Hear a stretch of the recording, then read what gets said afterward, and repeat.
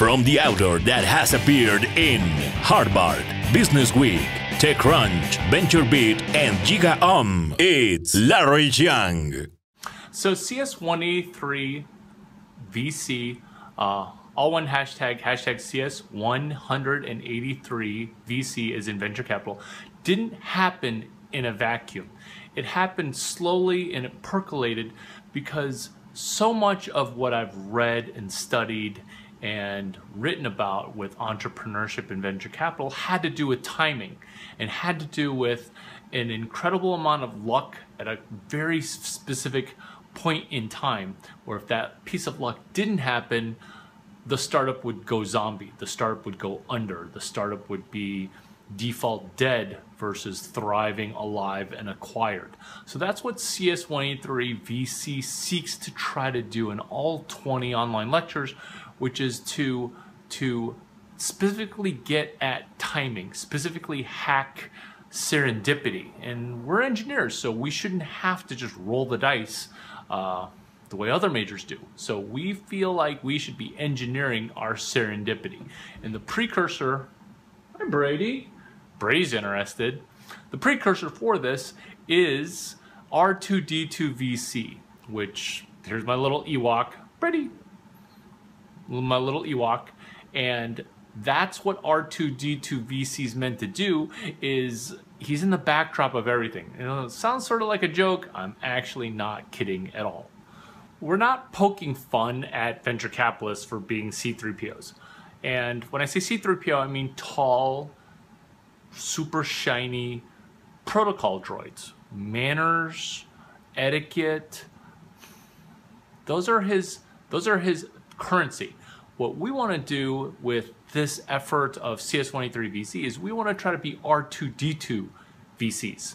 If you look at every time Luke, the co-founder, or Chewbacca, the chief technical officer, and today it's May the 4th be with you day, so maybe I'm a little skewed with my Star Wars references, but every time Chewbacca or Luke Skywalker or Han Solo, they're in trouble, there's always one droid that comes to the rescue, R2D2.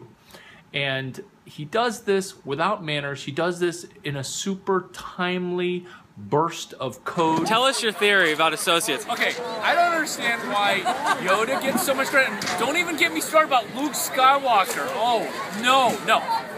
The real hero of Star Wars isn't Brittany, okay?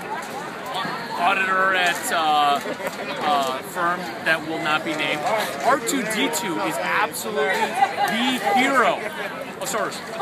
Luke Skywalker, every career inflection point, oh, my X-Wing fighter's in trouble. Bam, R2D2's on it.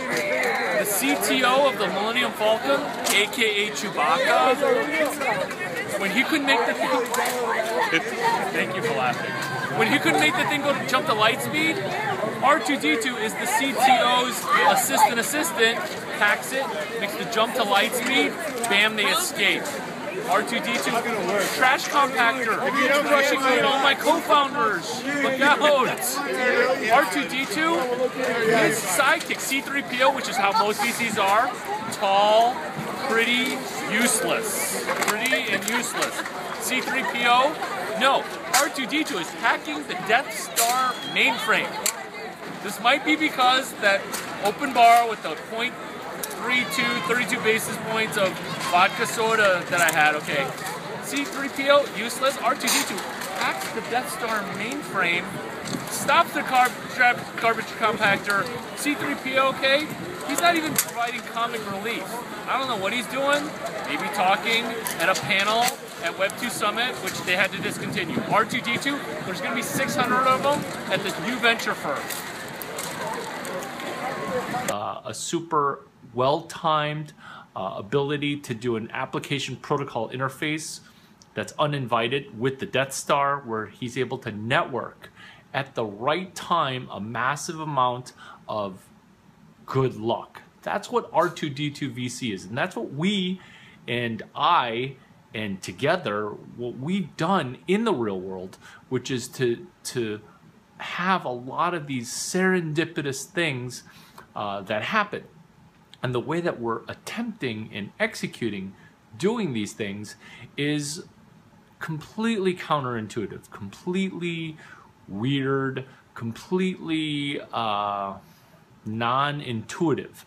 And that is CS183 VC implies that you can moonlight as a venture capitalist before you become a venture capitalist as a CS major.